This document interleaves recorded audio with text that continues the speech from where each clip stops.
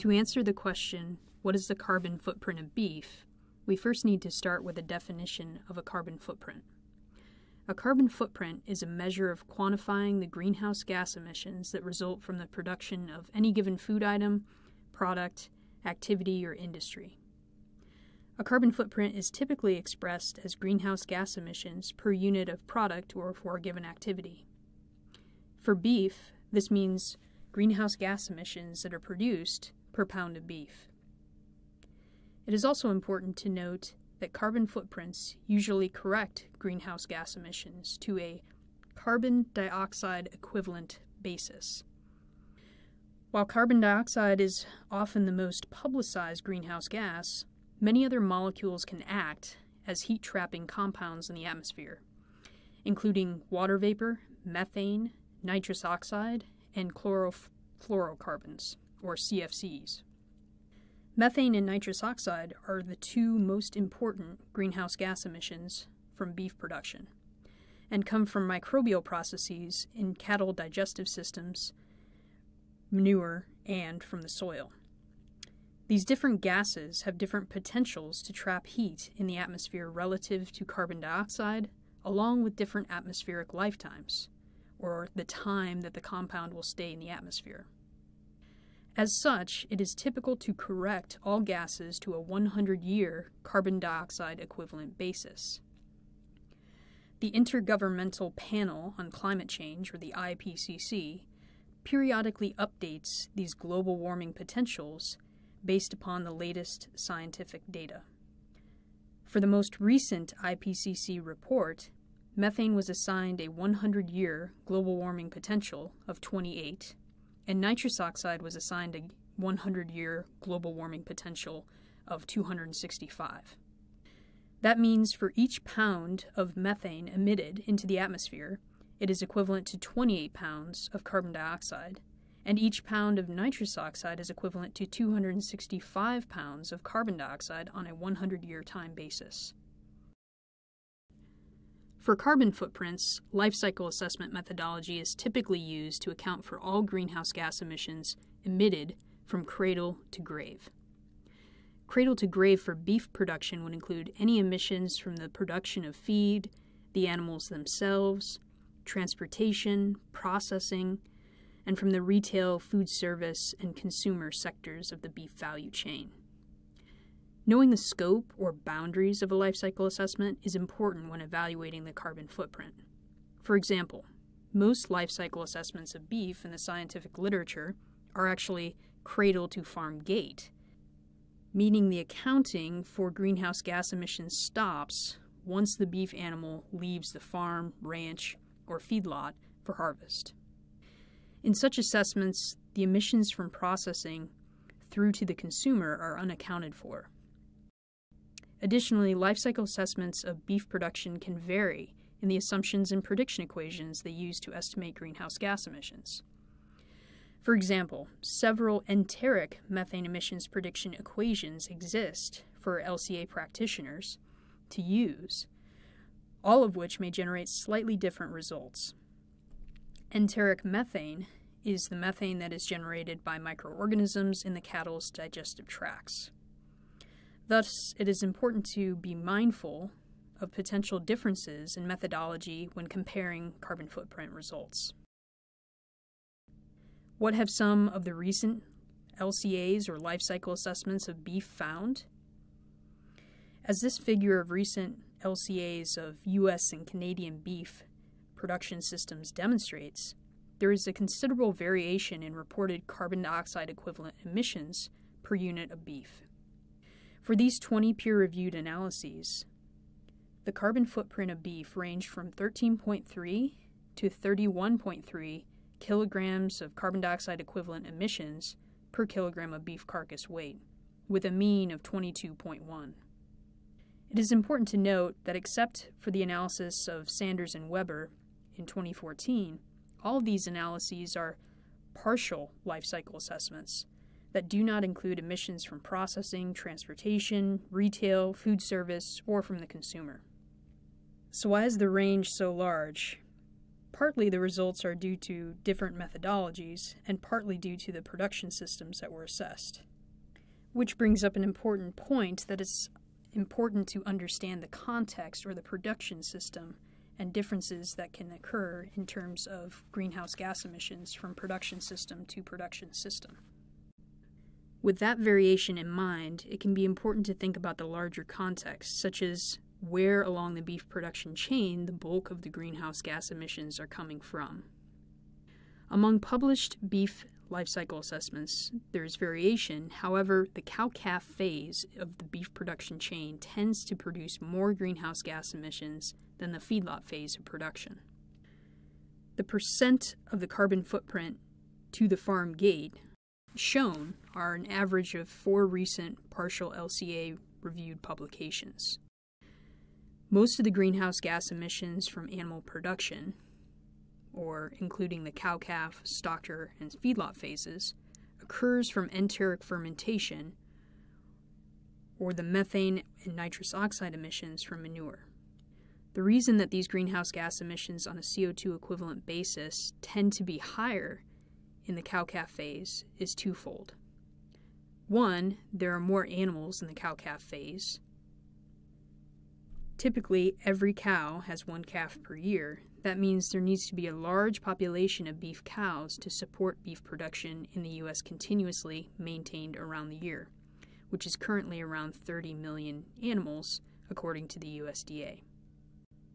As such, a part of their normal digestive processes, these animals will eructate methane from their rumens, from their mouths. The second reason why the cow-calf phase tends to produce a greater percent of the total carbon footprint is relative to enteric methane production.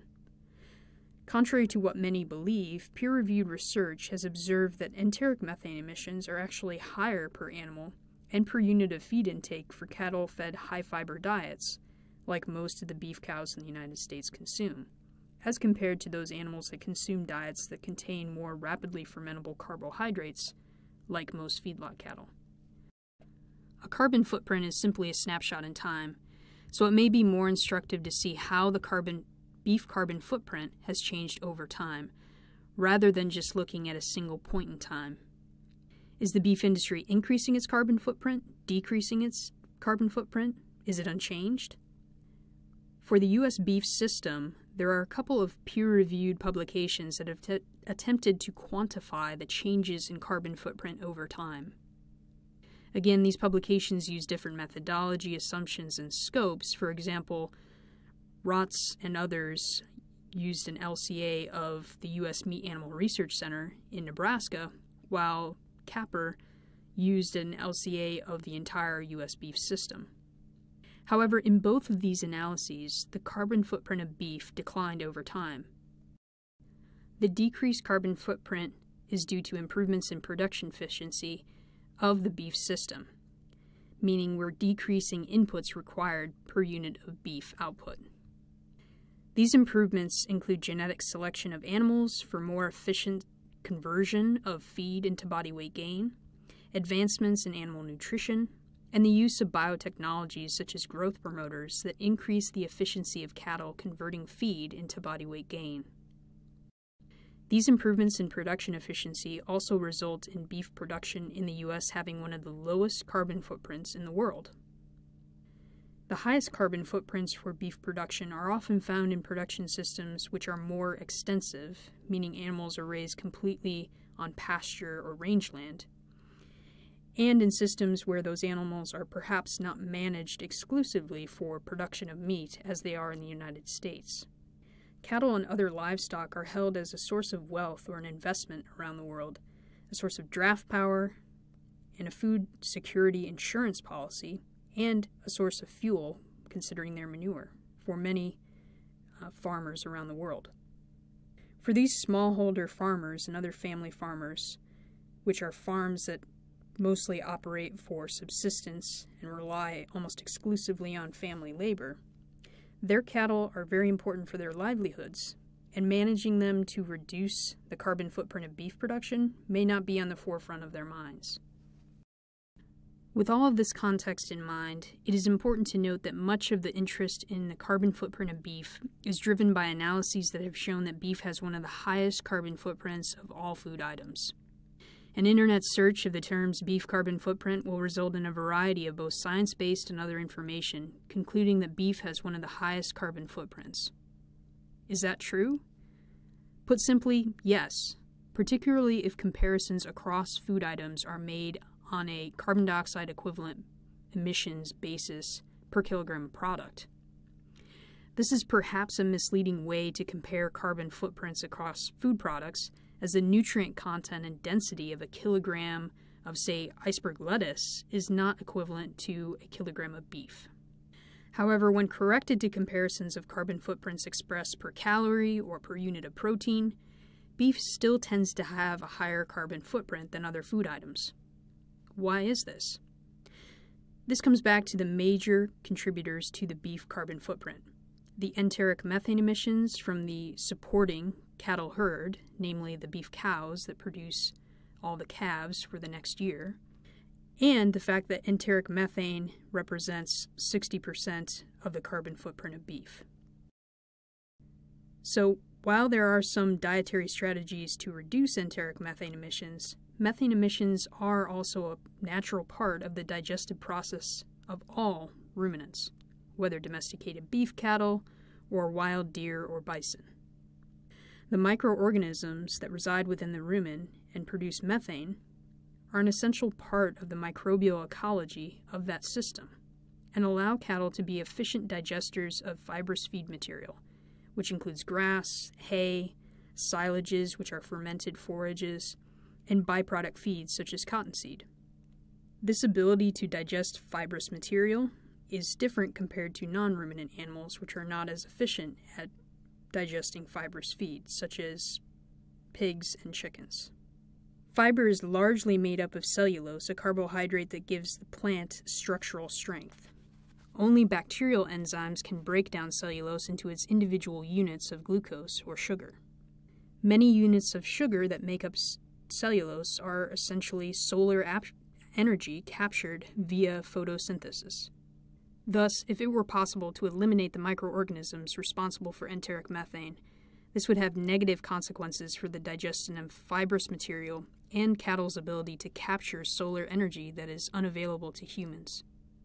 As such, this is a sustainability trade-off of beef and other ruminant meat production systems such as sheep or goats. Beef does have a higher carbon footprint compared to many other food items. However, beef production can also utilize fibrous feed material on land that is not suitable for row crop agriculture. And cattle can consume byproducts from human food, fuel, and fiber production, for example, beet pulp from sugar production, corn gluten and distillers' grains from ethanol production, and cottonseed from cotton production. Determining which of these aspects of beef sustainability is more important is a challenging prospect and involves many different value judgments.